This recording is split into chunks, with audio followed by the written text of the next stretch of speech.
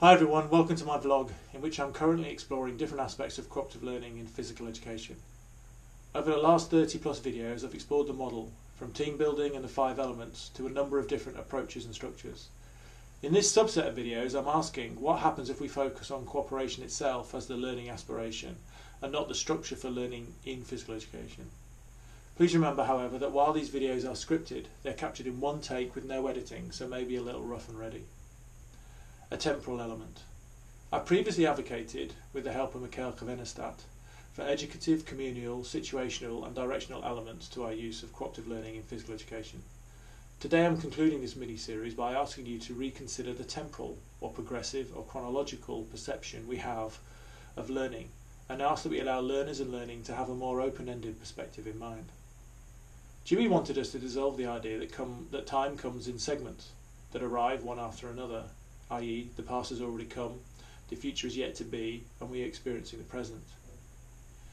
I remember watching a Kevin Costner film, I think it was Kevin Costner, once, and he sat in a car and turning to his young companion said, "Welcome to my time machine."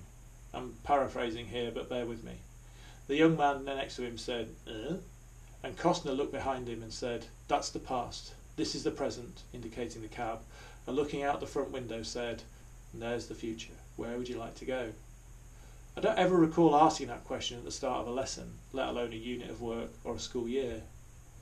When I start my day, I often have plans where I'd like to be at the end of the day, or the end of the week, or the end of the year, and the things I'd like to do. I write my to-do list and always try and include some likes and not just some musts.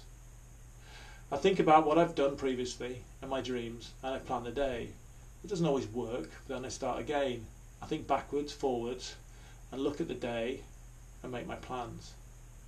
We don't, in my opinion, do that enough in education. We are caught up with where we have to be, what we have to teach, and what kids have to learn. But if we started with less of a vision of where we wanted to go, if we abandoned tradition and avoided creating units of work with learning and subject matter predefined often years in advance, then we could allow the class to map out their own direction based on the needs that they have. This is not a roll out the ball, but pathfinding to destinations unknown.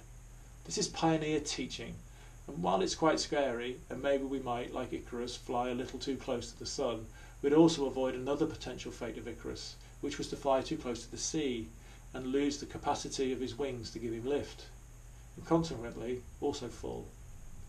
Perhaps we've been playing things too safe. Let's aspire for the heights of Icarus and take a few risks. Beats more of the same. That's it for now. I hope it was worth your while. For more content, please visit my blog at www.peprn.com.